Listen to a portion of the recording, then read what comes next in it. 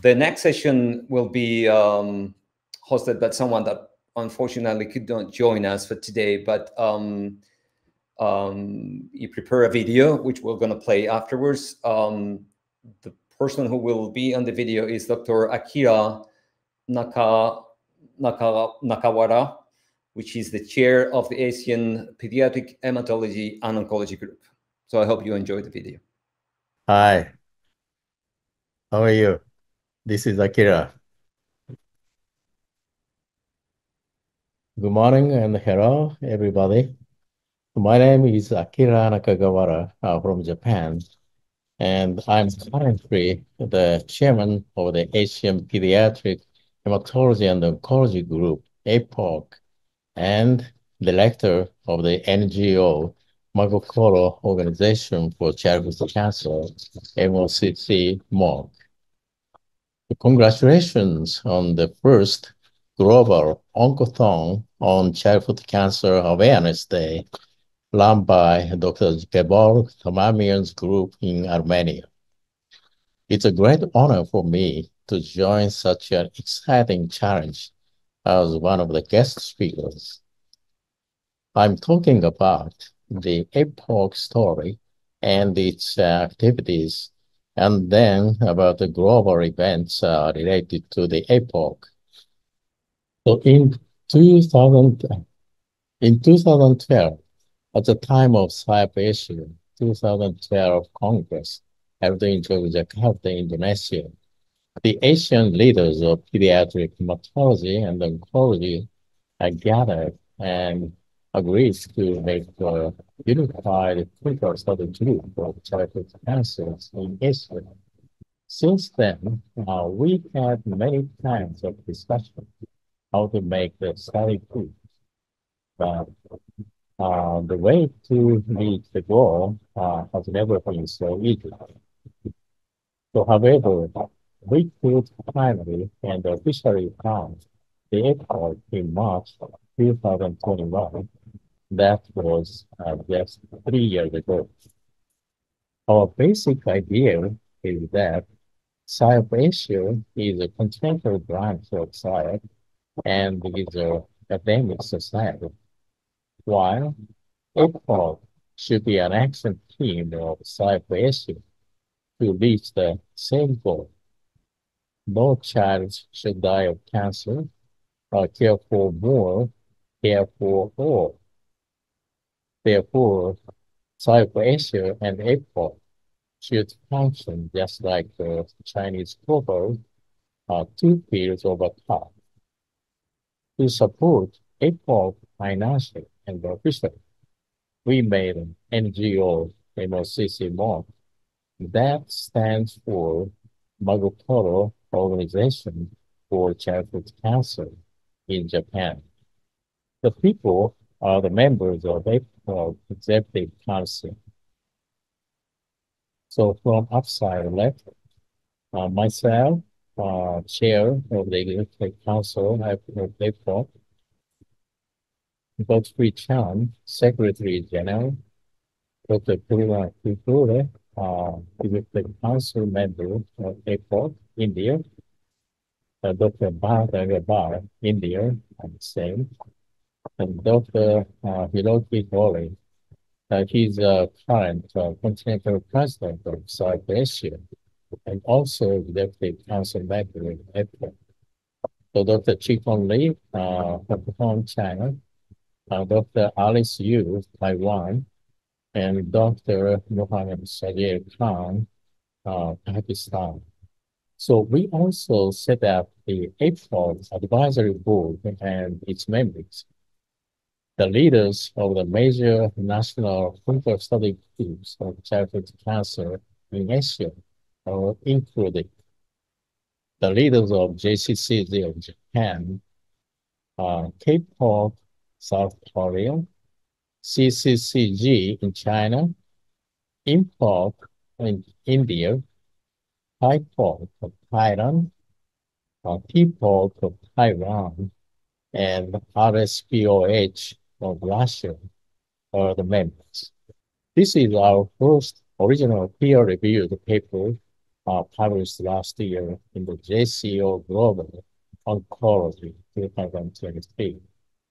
So as you can see here, the title of the paper is Current Challenge of Asian National Children's Cancer Study Group on behalf of APHOG. The structure of APHOG Society is now under construction. In addition, we are receiving nominations for the representative of each Asian country. So according to the global mapping of Asia, which SciOp is now trying to map. So childhood cancer is one of the rare cancers that occupies only 0.3% of all cancers. Yes, it's rare, but not rare actually if we think it at the level of the world. So every year, we see more than 420,000 children with cancer alone, and about 250,000 children with cancer a year in Asia. So importantly, more than 90% of child cancer occur in low and middle income countries in Asia. So recent reports have revealed that the mortality of child cancer is significantly high in Asia, Africa, and Latin America, as you can see in the slide. Actually, 80% of children with cancer in high-income countries can be cured now.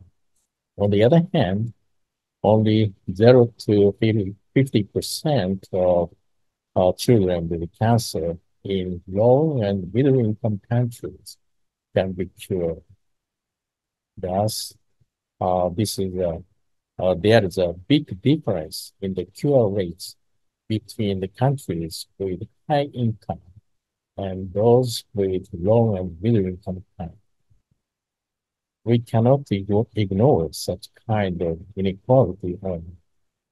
The reason why not be cured in low and middle income countries are no medical service due to poverty, innocence, misdiagnosis, wrong therapy, abandonment of therapy, treatment failure, etc. To fight against such inequality, both SciOp and the WHO stood up and proposed the idea WHO Global Childhood Cancer Initiative to the United Nations in 2018, and it was adopted anonymously. So then the goal was set up to be by 2030, let's achieve at least 60% survival for all children with cancer in the whole world. So that is the WHO Global Initiative for Childhood Cancer, WHO GSCC. Since then, the leader of WHO, Dr. Andre Levi, together with his colleague, has flied around the whole world to enlighten the WHO GSCC in the world. So WHO specifies 6 target diseases, which included ALL, Burkitt lymphoma, Hodgkin lymphoma, retinoblastoma, Wilms tumor, and low-grade glioma, all of which are relatively curable after appropriate therapies. In addition, WHO also specified target countries, including Philippines, Sri Lanka, Myanmar, Nepal, Mongolia, Uzbekistan, and Ukraine in Asia. To achieve the goal of WHO GSCC, both APHOG and NGO MOD decided to hold advocacy events a year. I'd like to introduce you two of such recent events. The first one is the third WHO GICC in Tokyo 2023, which was held in Tokyo last September.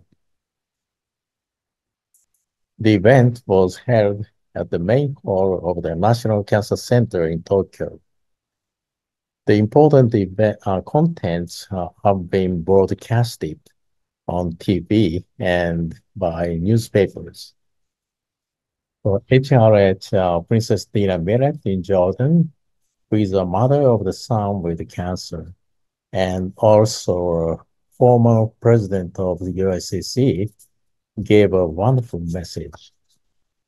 The impressive message has also been given by Dr. Carlos Rodriguez Galindo, who is a director of St. Jude Global, United States.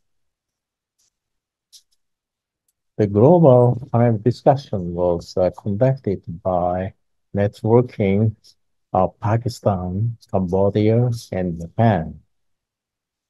The moderators were Godfrey Chan, China, and Dr. Rashmi Darby, India. After the discussion, so many nice comments were given by the authorities.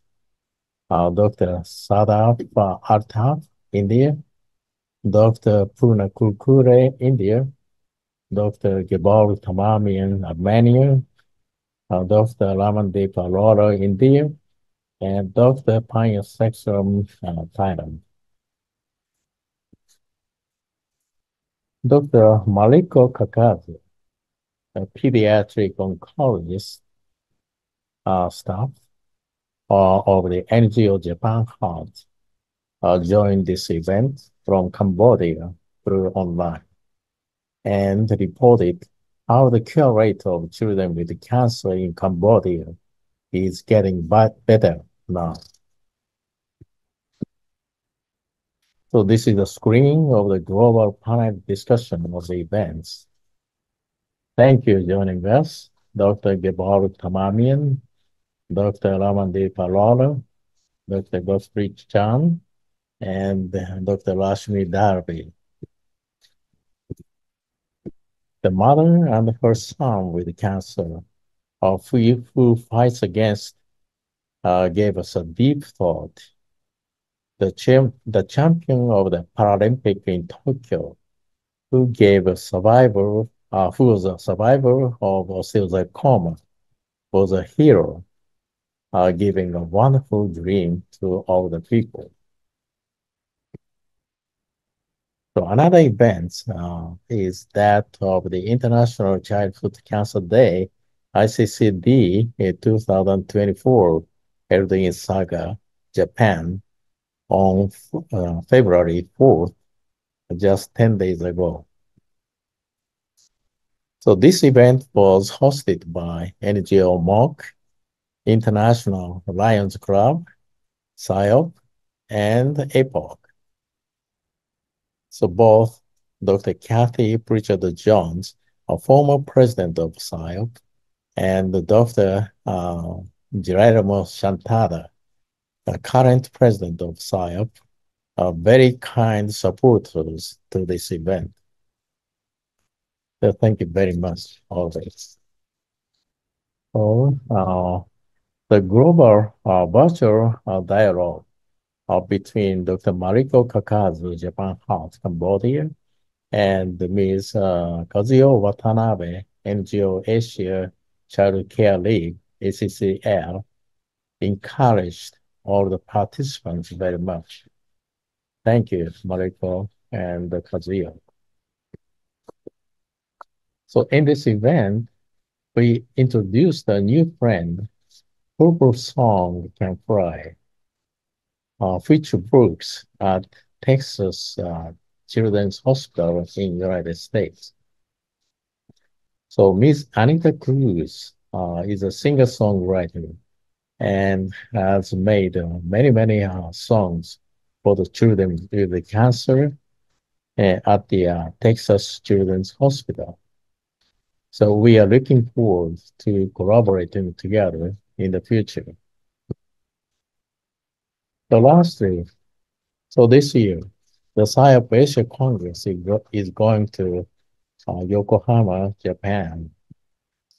It will be held in coming June from 22nd to 25th. So during the Congress, we will also have the APHOG annual meeting, the 2024, on June 24th, the third day of the SciAp Asia Congress. So all of you are welcome to Yokohama. Then see you there again to all of you. Thank you very much for your attention. Okay, thank you.